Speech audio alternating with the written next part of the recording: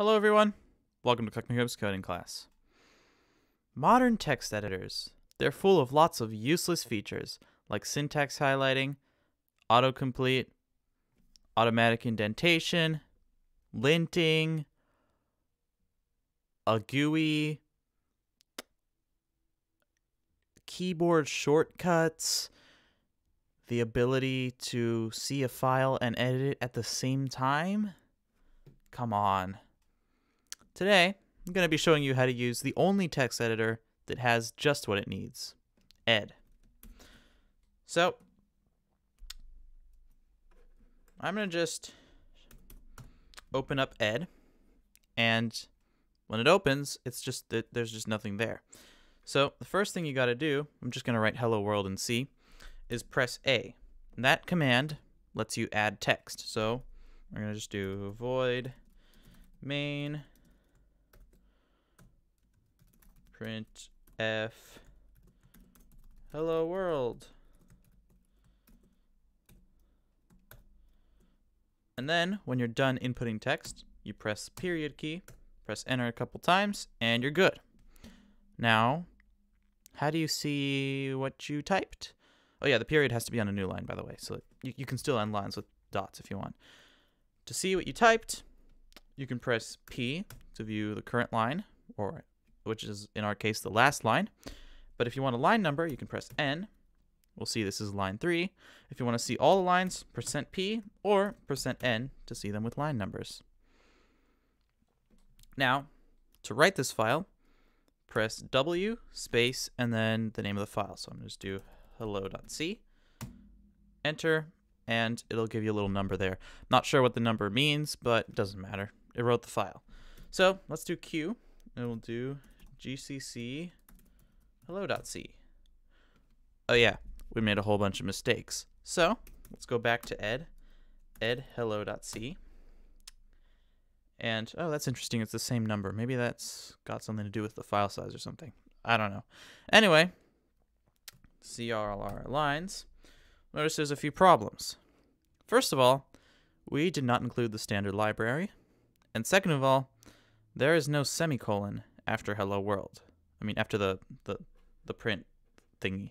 Also, there's no indentation. I mean, that doesn't really matter, but to make it look nice, we can indent it. So, first things first, let's import the standard library. To do that, you just do 1A. 1 means line 1, and A means add. And you just do include stdio.h, not .g, .h,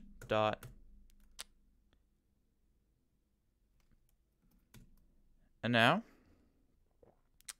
we can do %n, see our program, and we made a mistake again. We added on line 1 when we should have actually added on line 0. My mistake. So, to fix this, we simply do 2D, which D stands for delete, deletes line 2. Do %n. We're back where we started, back to square one, and just do 0A. Include stdio.h and then %n. Oh yeah, I accidentally did 2 new lines before the period, so there's an extra line. We can do 2D again. And that's fixed. Now, let's add a semicolon at the end of line 3. Now, you can't insert on a line in ed. You have to edit the entire line. So, to do this, we do 3C. C stands for change, and 3 is the line number. Of course, we could also do 3, which would take us to line 3, and then just type C. This also works. Then you just have to retype what you want on that line. Printf hello world, and add a semicolon at the end of that. And now %n. Oh, I think you do have to do a dot at the end of this. Yeah, %n. I accidentally did that, so 4D %n. There we go. But there's still no tab at the beginning. So let's do this again. 3C tab printf hello world, and then dot %n, and now there's an indentation. Now we can do W again, which will write it to that file, and Q. Now I can do gcc hello.c and /out. Right, that's the default. I didn't do a deco, which is what I usually do. And look, it works. Hello worlds, but there's a typo. So we go back to ed hello.c. We do 3. We do C. We do printf hello world. We do W. Oh, wait, no. We don't do W. We do dot. And then we do %n. And we do 4D. We do %n again. And there we go. But I forgot to tabulate. So we do 3C. We do tab. Printf hello world. Semicolon. Dot. %n. And finally, the program is exactly how we want it. So we do W, then Q.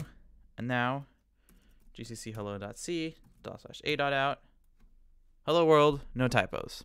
So as you can see, the Ed text editor is extremely intuitive, and really it has all the features you need. I mean, it edits text. You can move lines up and down. I didn't demonstrate that in this video, but you can do it.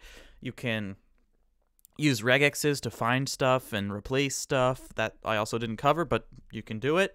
And it's a powerful tool for editing text efficiently, and I don't see why anyone would use anything that came after it.